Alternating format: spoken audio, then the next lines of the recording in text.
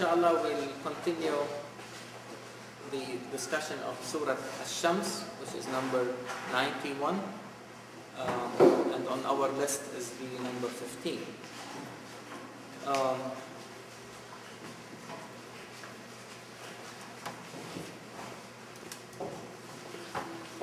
بسم الله الرحمن الرحيم والصلاة والسلام على سيدنا محمد وعلى آله وأصحابه أجمعين.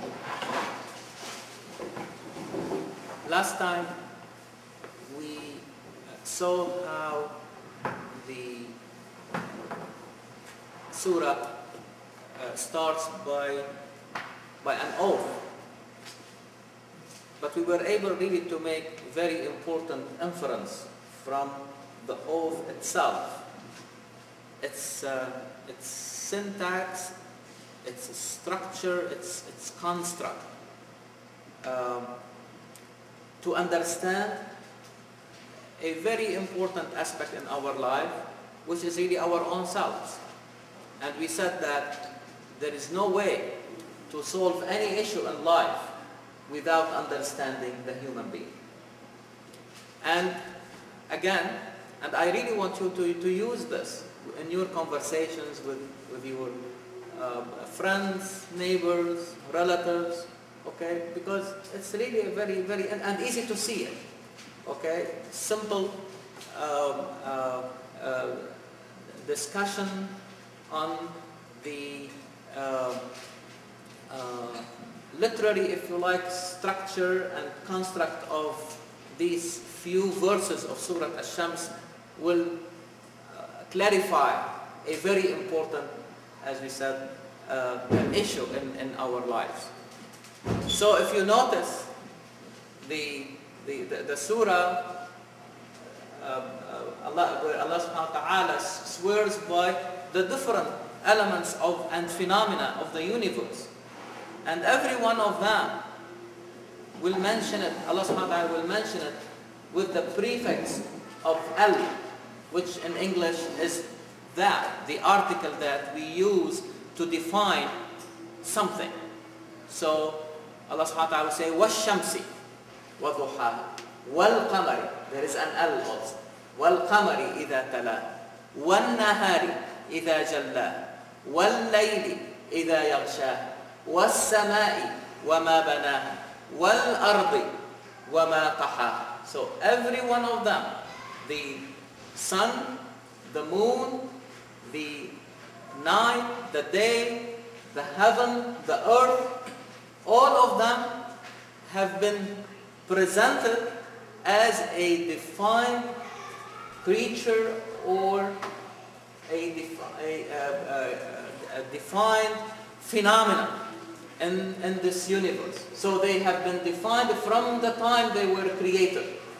From the time of inception, they knew what is expected from them, and never, to our knowledge, any one of them has deviated or diverted from its mission in this existence. We have not seen the sun coming from the west, for example, okay, or the moon does not follow its different stages, okay, and so on and so forth. But when it comes to the swearing by the human self, there is no al, there is no that, okay, which means that the human being is created without pre-existing definition. It is up to the human being to define himself or herself. So really the existence precedes in this manner, okay, the essence of the human being. But we have to be very careful here that Allah subhanahu wa ta'ala has also told us what would be the ideal essence that we have all to aspire to. قَدْ أَفْلَحَ مَنْ زَكَّاهَا وَقَدْ خَابَ مَنْ دَسَّاهَا. Although we have been given this ability to choose, okay, فَأَلْهَمَهَا فُجُورَهَا وَتَقْوَاهَا. So two pathways. We have this ability to choose, to make that definition for ourselves. But Allah subhanahu wa ta'ala is telling us from the beginning that there is a pathway that will lead to success, and there is another pathway, if we take it, it will really lead to loss. And this illusionment or disappointment, khaba versus aflaha, to succeed. Okay, so that was very important conclusion that we came up with from last time. And we can now make the, if you like, you can put that in juxtaposition of what you see in the universe.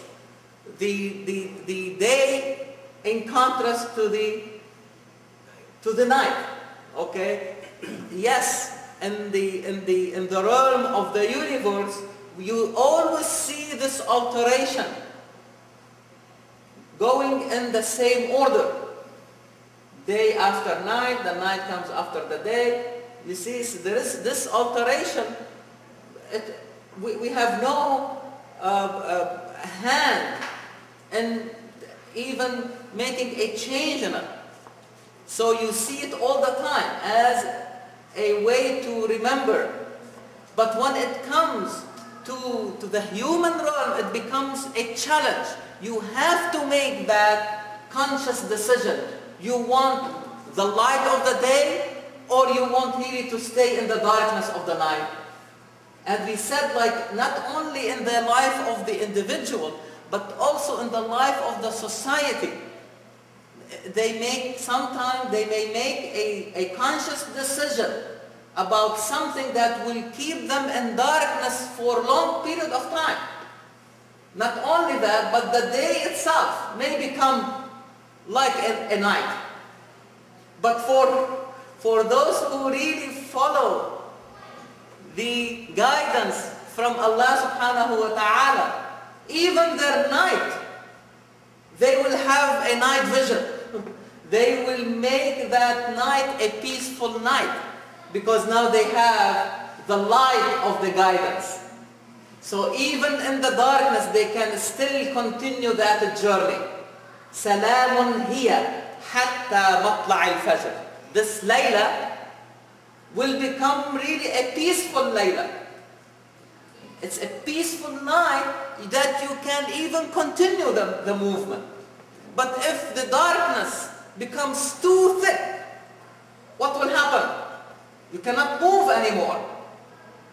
And the question that we asked last time, okay, in the, again, life of societies, in the understanding of the movement of societies, which today it's under really a relatively new science called the philosophy of history.